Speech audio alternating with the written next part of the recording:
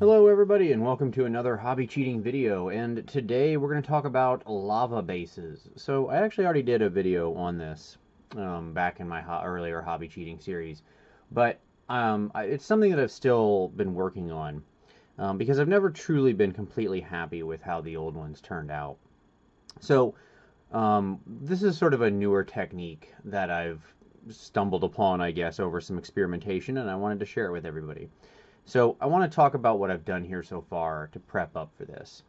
So this is a 80 millimeter round base, but you could do this on most size bases. What we've got here is some cork, obviously, that we've built up. Just pretty simple. You can see the layers of the cork. I then covered over like a lot of it on the sides and on the top with some Vallejo white stone. Now I quite like this particular basing paste. Just give you a look here of what it looks like. It's kind of smooth, and like it's real smooth. It has no texture to it. When it dries in this very smooth sort of almost like rock slate sheen. So I put that all over everything and let it dry. And then on top of what I wanted to be the rocks, which are obviously these elements here, right? You'll notice I made channels where I wanted the lava flow to be. So when I built up the cork, I made sure to leave these little channels in here. On top of the rocks, I then used some white pumice, which is exactly what it sounds like. This has a lot of texture to it, you can see there. And so that dries like this. You can see the very rough texture there. And then I wanted to kind of really simulate the flow, and you can see that glossy, soft mixture. And so that's something I've been playing with recently that I quite enjoy, which is this right here. So this is Liquitex Gloss Gel Medium. You can get a giant tub of this off Amazon pretty cheap, which is where I got mine. And we'll take a look at it here. You can see what it looks like as well. You can see it has just a real soft kind of jelly nature to it. It's basically exactly what it says on the tin. Sorry, I'm struggling with getting the lid back on. Okay, there we go. All right. So then I applied all of that into these channels to be the lava. Okay? So, and everything's dry now. That's the only reason I did this before I recorded anything, because all this takes hours to dry, so I didn't want to just record 10 seconds of video and then wait hours. It's pretty straightforward. I just got a big gloppy brush and I, dropped all this stuff in there. I don't think you need to see me apply basing texture to a base. I think you can figure it out. So what I'm going to do now is head over to the airbrush booth, and we're going to prime all of this, including over this gel medium. And then what I'm going to do is actually, the rocks I want to be black, and I want the lava obviously to be nice and hot. So what we're going to do is instead of doing our normal zenithal, we're going to highlight in here with the white. Okay? And so I'm going to come back before I put any other colors on and show you how this turns out after sort of the priming and sort of pseudo zenithal stage. And then I'll talk about how we're going to apply our colors. Okay? So we'll be back in just a moment. Alright, and we're back. So you can see here everything's all primed up and colored. And so what I did is we covered the whole thing in our traditional gray-black primer. But then here where I want the lava to be, I took the gray and I just kind of was around here. Now you'll notice I was a little messy with the gray, and I did kind of go at an angle over the rock to kind of pick out some of this texture. Okay? And we're going to come back to that in a little while later. And then I took my white and I really, really reinforced this. I want to get rid of most of the black. One of the few times that black undershading really doesn't work is with yellows and oranges and reds, because they're undertoned by brown. So at this point we're going to head over to the airbrush booth, and I'm going to actually take you in there, and you're going to see how I go about painting the actual lava. You can see now how that gloss medium has dried, and it has this really nice like flow to it. It looks liquid, right, in the way that it dries. Like, especially like, look at this nice texture in here. You can really see it now that it's actually painted. So, and you can see there's overspray. I wasn't hyper careful with the airbrush, and that's purposeful because I'm not painting anything on these rocks yet. I'm going to leave them black. We're going to go straight into the lava. And the reason that I'm doing that is because I want there to be some overspray, because we're going to use that to get free OSL on these rocks. Okay? Alright, so next up we're going to pick up in the airbrush booth and we're going to talk about colors. So, back in just a second. Alright, so we're here in the airbrush booth and you can see these are the colors that we're going to use here. So I've got, and again, if you don't happen to have the, Vallejo Gamer model air, it doesn't really matter. You just need roughly equivalent colors. So let's start out with some light rust, which is a very brown red. Now, this is going to be our undershade. Like I said, black doesn't work well with yellow and orange. So we're going to change that by doing some quick undershading. Next up, we've got some gory red, which is just a nice, rich, sort of darker red, because we want to have some darker reds. And then we've got orange and yellow, quite fairly obvious. This is orange fire and sun yellow. Notice that this is a fairly muted yellow. This isn't like a very bright white yellow, and that's important. I don't really want a super bright white yellow because I'm going to use white to control that directly. This is just Game Air Dead White.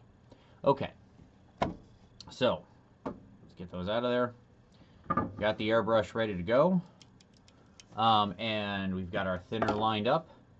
And of course, what we're going to do here is I'm going to start out with some of the light rust. Okay, and this is going to be a very quick little touch of the light rust, because we're not going to do a whole lot with this.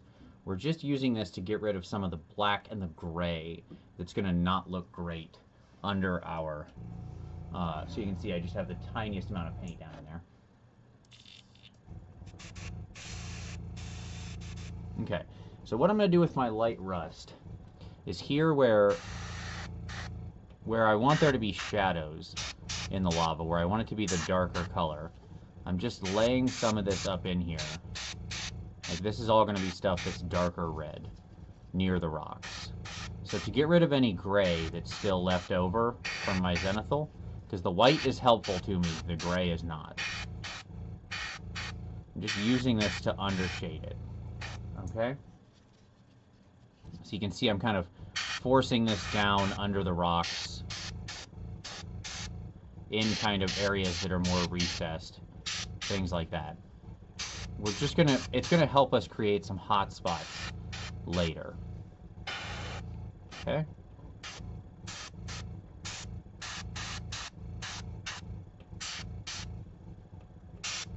So, there we go. You can see very light touch of that around. Not much. And you can see this is a, like, I really love this light rust color because it's just a wonderful, warm, very ruddy brown as it is. So, it's, but it's very thin and doesn't have a huge effect. Okay, get rid of the rest of our paint. Now let's get into the lava itself. So, very quickly, just run some cleaner through my airbrush. People often ask me, I see the question come up a lot of like, how do you use an airbrush to go through a bunch of paints? Doesn't it take forever to clean it in between paint changes? And my answer is no. Not if you're using properly thinned paints, because there, that's clean. Done, just like that. What did that take? 3 seconds? So, a couple drops of thinner in the airbrush first. Now we go to our gory red.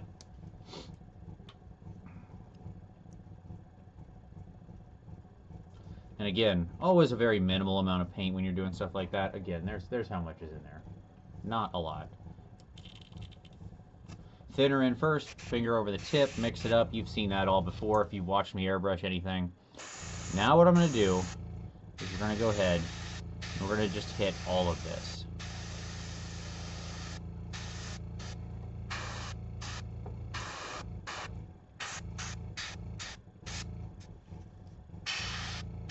Again, it's going to overspray some, and that's okay.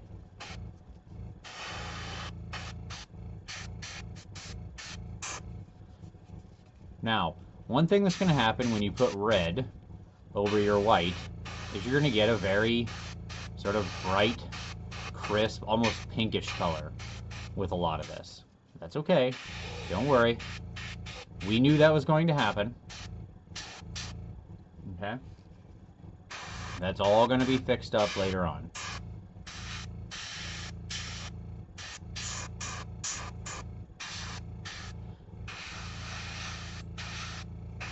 You can see when we get this red up on the black, if it's actual black, it really doesn't change much of anything. If we had a little bit of the white or gray overspray, in that case, now it actually looks like a little bit of OSL coming up onto there. So now we've got a nice red lava base. Alright, now we come to building up the layers. Get rid of our extra red here, and this is where the secret comes in.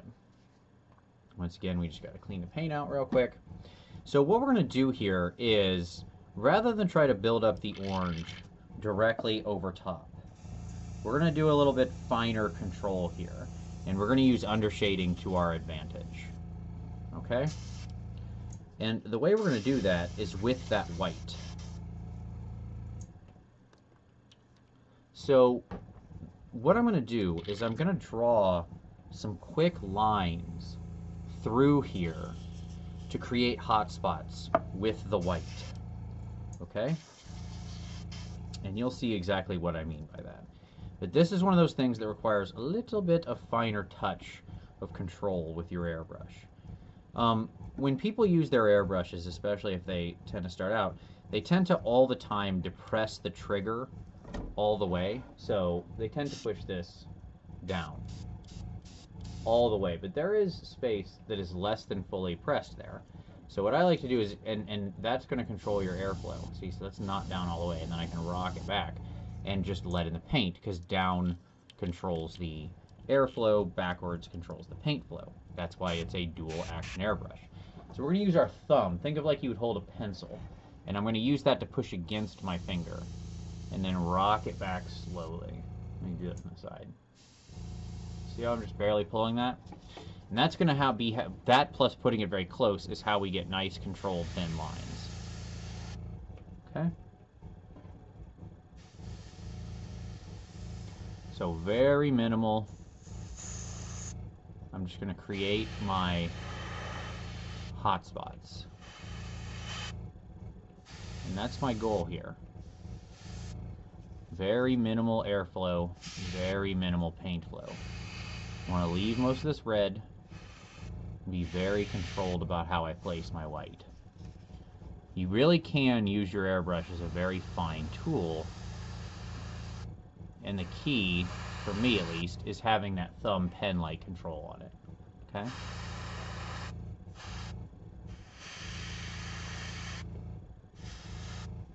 Okay.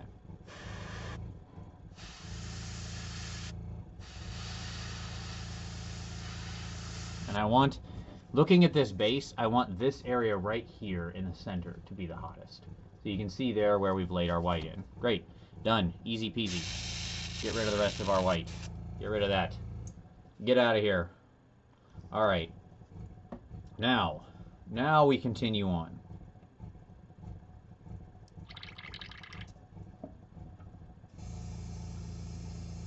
It's important when you're using white through an airbrush like that you use plenty of thinner, but not too much. I mean, I know that's a silly thing to say because now I've put you in a position where you have to, I don't have an exact ratio for you. You got to be careful though, because it'll get chalky if you're, if you're not careful. The answer is you'll just have to find the right amount. What I'll say is white is more important than any other color that you're going to put through your airbrush to keep nice and liquid, because white will want to chalk, it will want to spray and create excuse me, and create little dots. If you ever see dots come out of the end of your airbrush, it's because usually the paint gets a little too dry. You get some tip dry, something like that. Okay. So now we're going to go to our orange fire. Now, besides being a very appropriate name, orange has the wonderful property of being an extremely thin color. Extremely thin. Very transparent. You can see how much orange I've got in there. Hold the tip, mix it up. Do a little test on our paper here, slightly off camera. Okay. Now, That's a real challenge when we're trying to get good coverage, but here we're using undershading, so orange is one of our best friends. So instead what I'm going to do is I'm going to just go ahead and give everything more or less a spray. You'll notice I'm not being near as careful here. But what I'm doing, where it hits the white, you'll notice it turns very yellow. Where it hits the red, it's simply tinting that red to be a more orangish red, which is of course exactly what we want.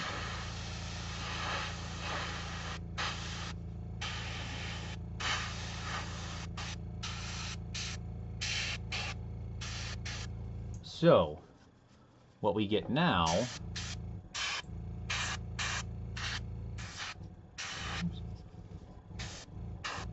is something like that. Now we're getting that look of lava, and just because of that white undershading, like, look how easy that was. Okay, and already, like, honestly, I could probably stop here, but I want to build up my hot spots a little bit more. That's the key, where that using a very thin, transparent orange can really be a great advantage to you in this case. Okay. Cool beans. Neato burrito. Alright, so now we're going to take some of our yellow. Yellow being the other famously transparent color. Now, there's a couple ways you could go here. If you want to create some real hot spots, okay, something that's like really, really hot lava, we could go back to our white. In fact, I'll show you that real quick, just so you can see what it would look like. If you want to just simply reinforce the yellow, it depends on how hot you want your lava to look, okay? You could even, if you're very careful, at the end, you could even use a little white. Like, if lava's super hot, it can have a white sheen to it at the very end. Okay. So we got a little bit of white, and once again, we're going to have very, very tight control. And now we're just hitting just a very few spots. Alright? Just the fewest. Because we want to create these little tiny hot spots. Okay?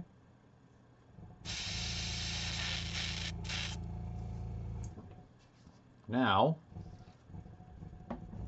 I think you understand where this is going probably at this point. Because now we're going to take our yellow, and once again, we're going to cover everything over. Yellow being a famously garbage color for coverage. Anybody who's ever tried to paint yellow over direct black knows that that's the case. And, by the way, don't do that. Zenith will highlight your stuff, people. Okay? If you're going to paint yellow, why are you trying to put yellow over black? Do you hate your life? Do you not value your time?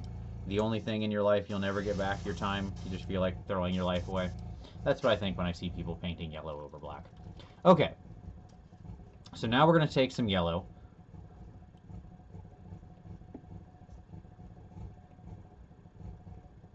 Again, very little.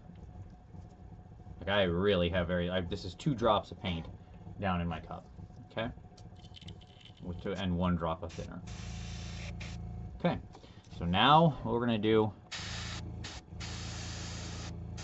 is we're going to just drop in that yellow very quickly, focusing especially on, we can hit some of the red areas too. Again, it's just going to all work harmoniously and act like tint for what we just did. Okay? And that's just that easy. There we go. Now we have got some hot, hot, hot lava. You could even add a drop of white into here, and maybe if you really wanted an area to be super hot, you could just add, you know, like without changing your paint cup, just drop a little bit of the white in there, and you're good to go. All right, so that's what we're going to do here. We'll go back to the desk, and I'll show you how I'm going to finish up the stone. Back in just a moment. All right, and we're back at the desk. So you can see everything here is nice and dry, and I think that lava is looking pretty good. I like how that came out. Okay, so, but we need to get these rocks under control.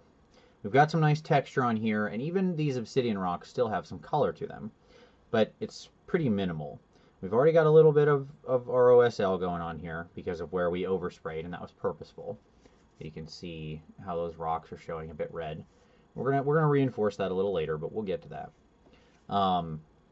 But right now what we've got is three colors. We've got some Vallejo Game Color Cold Gray, our old friend Nuln Oil, and some Scale Color 75 Intense Black ink. Okay, the thing about light is it casts shadows, perhaps unsurprisingly. My guess is you already knew that. So, and volcanic rock tends to be pretty black anyways. So what I'm going to do here is I want to pick out some of this texture. So I got a nice big dry brush. I'm going to get some of this cold gray on my brush. I like the cold gray because even though it's called that, it's actually a very brown gray, which makes it warm. I don't know why they named it such. But as usual, we're going to work it into the bristles. I'm just wiping it on a towel here off camera. And very simply, I'm going to pull away. Directionality can be important even in dry brushing. Okay? So the key is I'm going to pull away from the lava. Okay?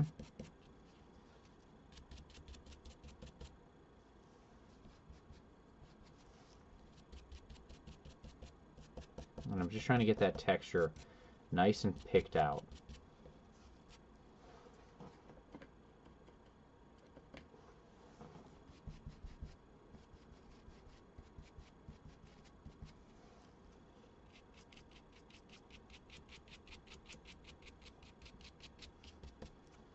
Very simple. I'm sure we all know how to dry brush. Now I'm going to focus some on the edges here. Okay? I want the actual edges of this, not any that have already been oversprayed. Okay? Instead, I want to focus on these other edges that didn't catch much in the way of overspray. Alright? Where they are. Alright? Now, here's where we get to our little secret. We want to reinforce the nature of this as being hot. So there's actually another color I'm going to use that I didn't mention, and I purposely left it out because I wanted to talk about it right here. Okay? We need to blacken these up, but first we want to make sure we capture our light. All right? And so to do that, but it's got to be muted. It's got to be less than everything else.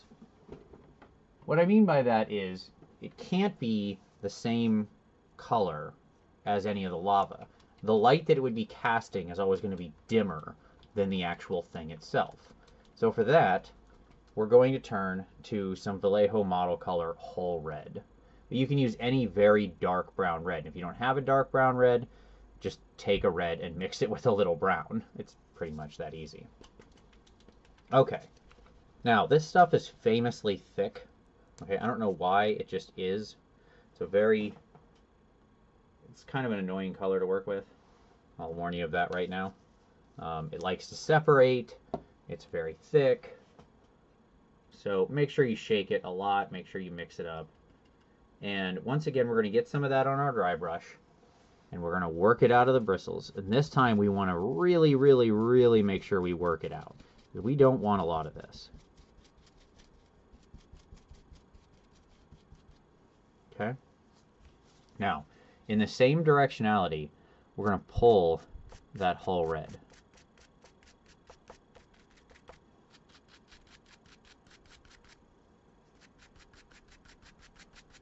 And you'll have to, if you did it right, you've got to hit this a lot to make the paint come off. Like, you'll notice how many times I'm scraping my brush across here. You don't want to be pulling a lot of color off with one pass of the brush.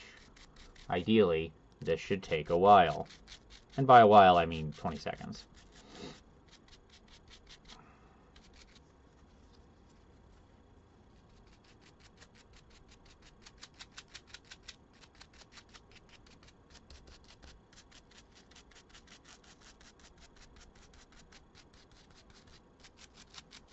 Okay, so now what we've got, let's get that up there. There you go. You can see now what we've got is a little bit of red tint on those rocks.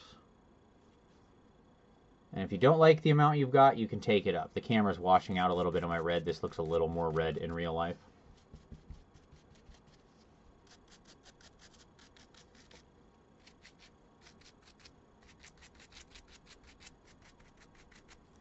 Okay.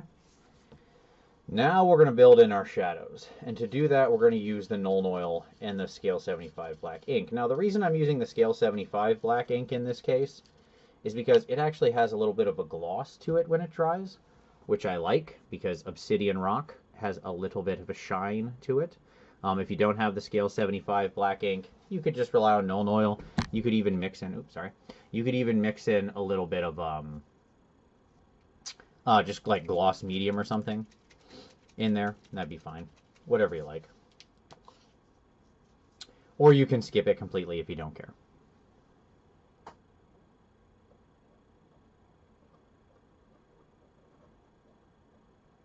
All right, so let's go ahead and get some of our Nuln Oil. And now what we're going to do is we're going to take that Nuln Oil and we're going to drop it in here away from the edges. And I'm not being too careful about this. That is to say, I'm letting it pool a little because I want it to. That's going to be helpful here. And if I've got an area that's pretty cloaked in shadow, like down in this little recess here, under these, I'm really getting it up in there. Really, really getting it up in there. Like down in there, right? We want that to be nice and dark. We need very dark darks to contrast the light. Things don't look as bright. Things look brighter when matched against things that are dark. I've said this before in many videos. I'll say it again, because I see this kind of thing come up all the time. If you want something to look bright, put it next to something very dark. Okay? Imagine a white circle sitting on a white piece of paper. It is not going to be very visible. Now put the same white circle on a black piece of paper. It will seem much, much, much brighter. And that's a fairly silly example, but it's instructive of what I'm talking about. And I say this a lot, and yet I still see the question come up all the time. So, okay. So we're dropping this wash in here all over the place. And then we can kind of, you know, we can kind of smooth the edges. We can get most of it off our brush. We can smooth out some of those edges.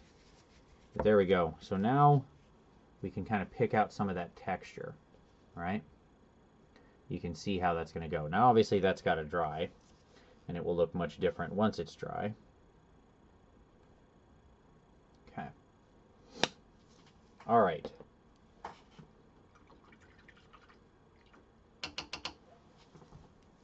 All right, so now we go to our Scale 75 black ink.